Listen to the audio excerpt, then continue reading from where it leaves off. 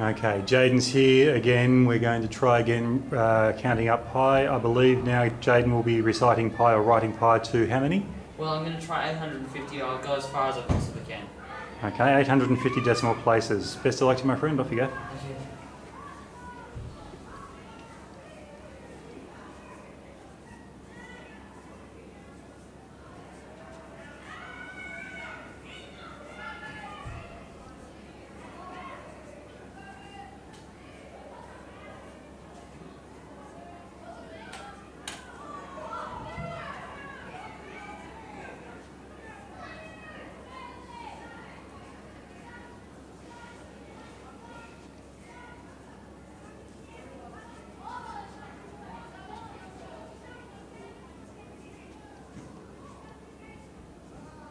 It's getting mighty small. Oops.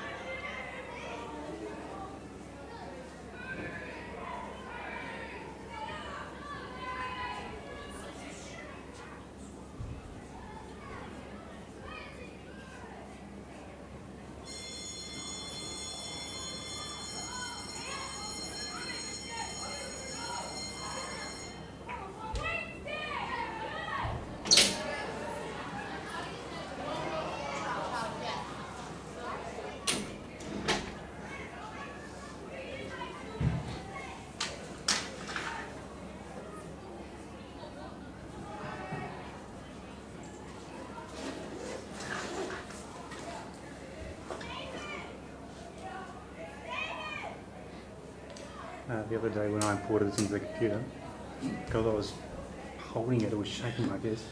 Yeah, the trap is a good idea. The other thing I did as well, it ran straight into, because I installed the codecs for this version of MPEG on both the laptop and my desktop. When I imported it, Premiere read it. So razor, each end of Jayden writing, and managed to increase it tenfold speed. So just seeing it. Took the voice out of it as well, because I didn't really. You've got to.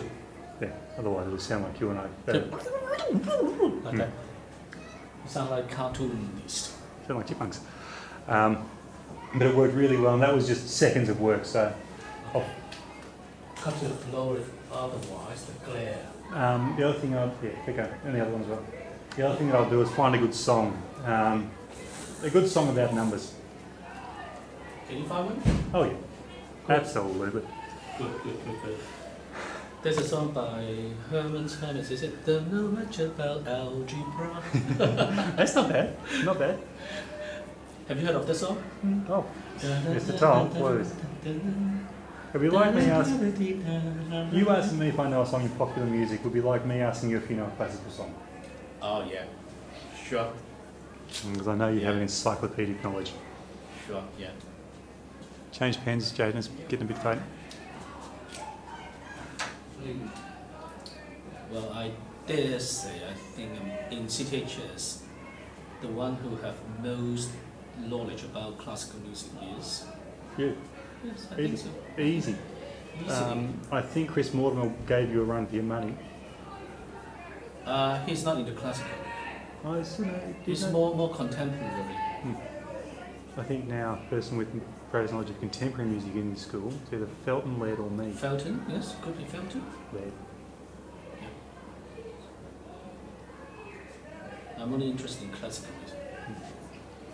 But I've heard rumours of your classical CD collection. I've heard rumours about your classical CD collection. Apparently, it's impressive. Yeah. And I have multiple different versions of my favourite music. What, different orchestras, different conductors? Yeah. Or different artists.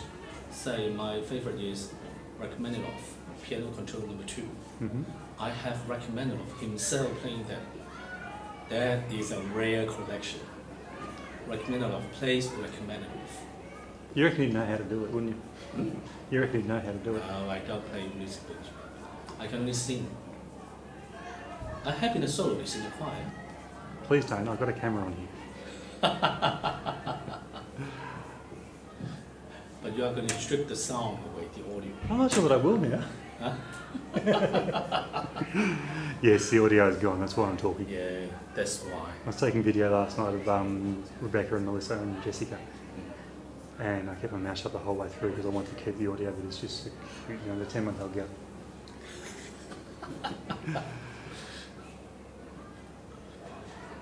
I had a turntable that can increase the speed by 10%. Even if I increase the speed by 10%, the sound is just funny. Only by 10%. Yeah, pitching, yeah.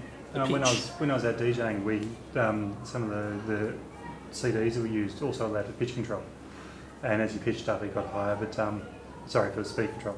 But they also had pitch control as well. So as you got faster, the pitch stayed the same. So if the song was in G minor or G or A or E or whatever, it would stay in that key as you got faster and faster. Oh, how can you do it? Oh, it's sampling off a CD. It's digital data, just the same way as you do it on a computer. Okay. It samples I into suppose memory. they can. It's just a filter that's applied to the sound. Yeah, I suppose there's not too many things that digital technology cannot do now. Exactly right. Yeah. I'm sure you've seen programs like Acid Music and SoundForge. These programs will take one note out of an orchestra and can adjust that one note up or down so it fits into the chord. Yeah. So that's all it's doing basically. It's doing with the whole, which is that range of sound. Yeah. I have seen some software that you can I can hum a note and then they create chord. It's a the boom, da. Then you can make music. Yeah. It's amazing. Now we're travelling, Jayden. Okay, I'm getting close. I'm nearly there. I'm up to about 700 and something, I think, now. Okay. Have you got your questions written down this time? It's the same question as last time. Do you think we can pop it onto the SharePoint before end of the year? See how we go, shouldn't be a problem. Yeah. Good idea. He's got to work out a song.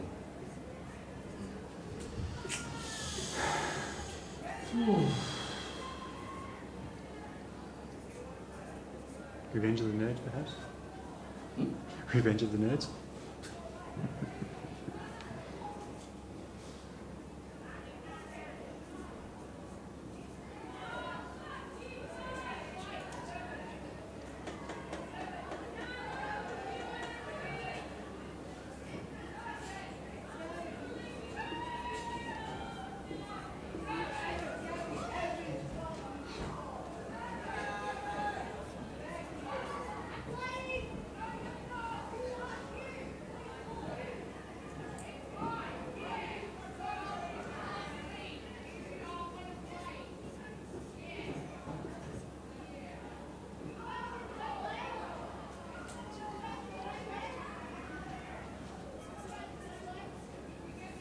Considering that in, what is it, a week, he's gone from 600 to 800, that's pretty impressive. Yeah, that's impressive. But it's a bit of concern that he channeled all his energy into this matter now. But lucky it's end of term. Imagine it is during the middle of the year. I think what we need to do is challenge him over the holidays to get to 2,000. I think he can do that. It's impressive memory work. Yeah, it should be better put in use in other arenas. What? Eliminating global warming? Like, Actually, used to play poker. Well, gambling. Actually, the memory work that Jayden's getting here will assist him when it comes into the future. So I'd say for a Year 8 student, this is a really good idea.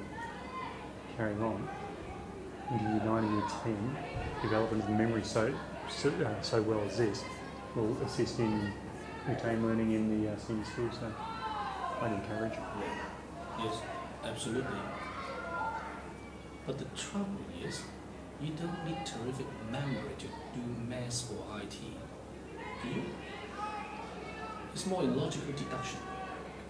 No, well, for both, I mean, you need to remember the formulas that you're going to use and how you're going to apply them. That's the knowledge part. But I don't know, I think in IT there is good need for memory. List of where to find stuff, how to apply stuff, how to use different things.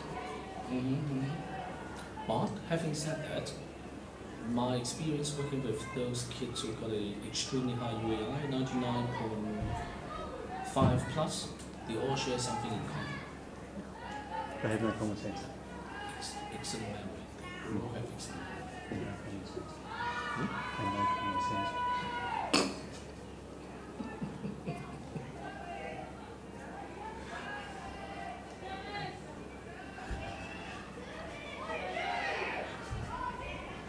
Most of them are. Hey, some of them are real genius. Oh yeah. Some of them are. Got an extremely high IQ. Nearly there. Okay. Good. We'll stop talking now so that I can cut the video wherever I want.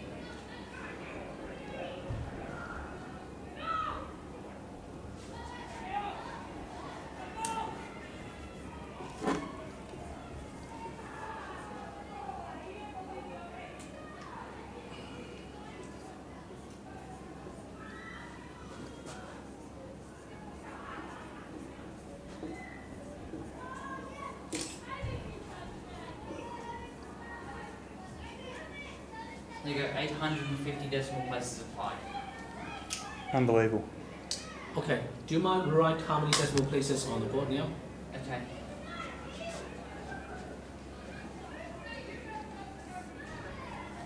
Is you okay? Yeah, that's fine.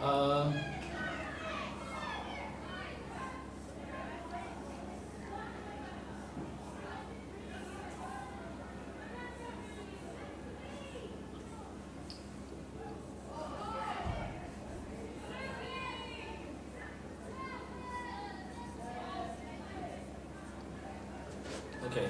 Do you mind stand next there? Yeah. Yep. That is good. Okay. A little bit closer to your left. Yeah, please. Thank you. Good. Okay, I have to make one more.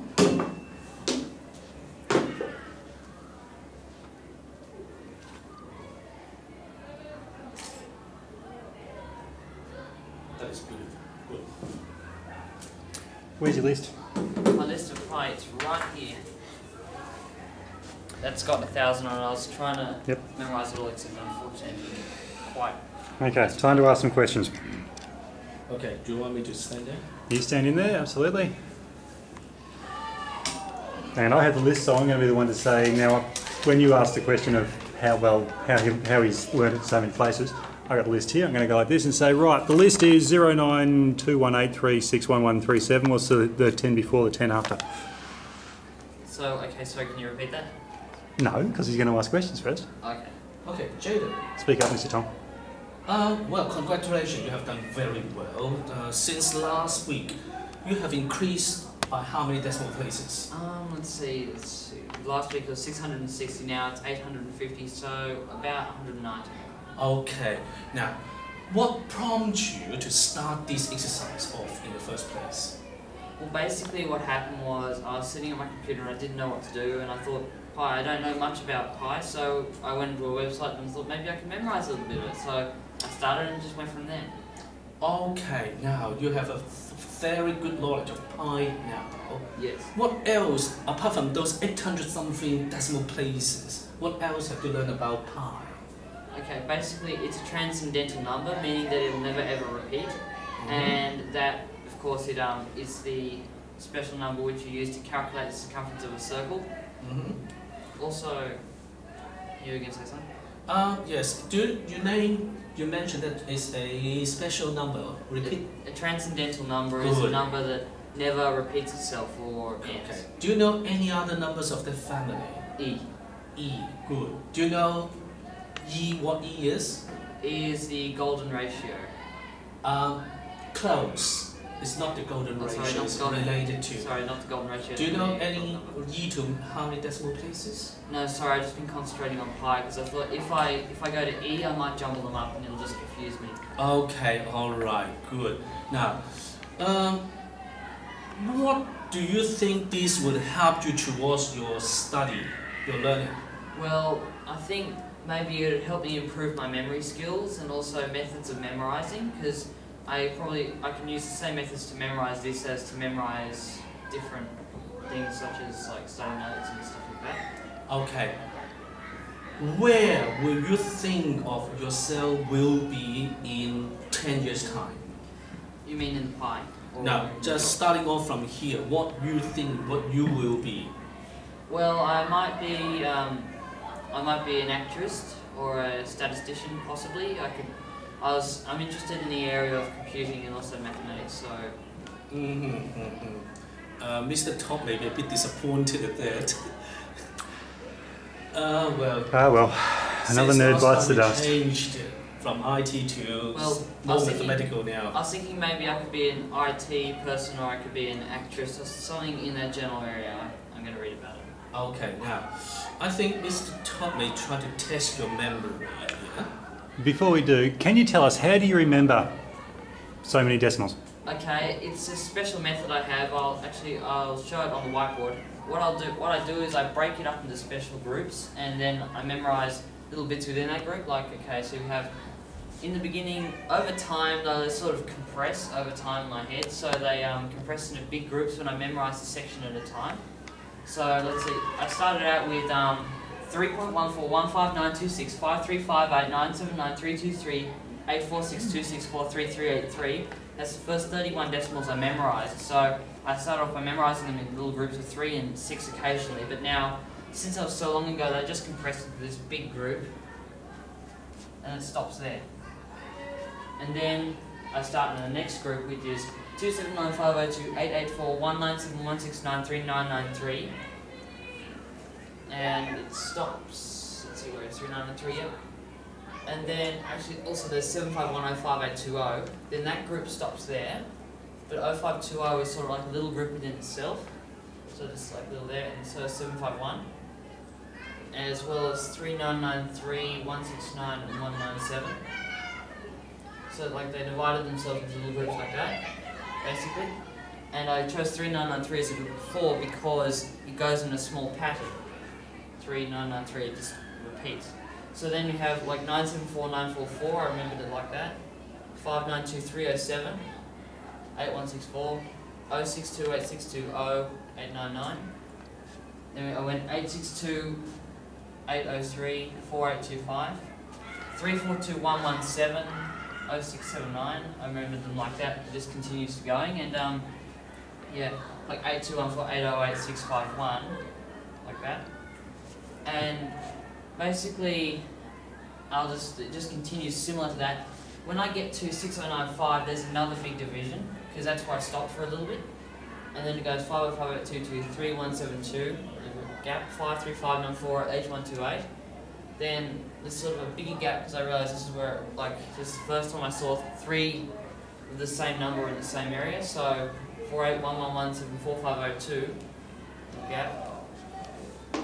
8410270 is another little gap. 8521105559. Then it continues on like that, just for pretty much the rest of it. Okay. Now, I've heard a rumour that if I give you 10 numbers of pi, you can give me the 10 numbers before it and the 10 numbers after it. Yes, but they have to be between the spaces on that. Okay. Yep. Well, so the camera can see it. Here is the list. I'm going to read off 10 numbers of pi, one of these groups of 10. Let's see now.